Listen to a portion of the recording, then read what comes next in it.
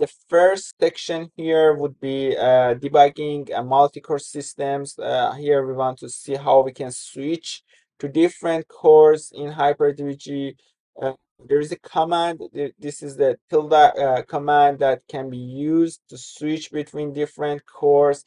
And also, if you use this command without any number, then it shows the current core. This is a really good example. If you have noticed that there is a number before the K HyperDbg here, and it shows the current core that HyperDbg is currently operating on it. So if we want to just change it to another core, for example, we want to switch to the 0 core, then this tilde command along with the number 0, then the operating core will be changed to 0. Also, if we want to change to other cores, then we will change the number, and everything will be switched. As you can see here, at first we were in the third core, and after that we switched to the 0th core.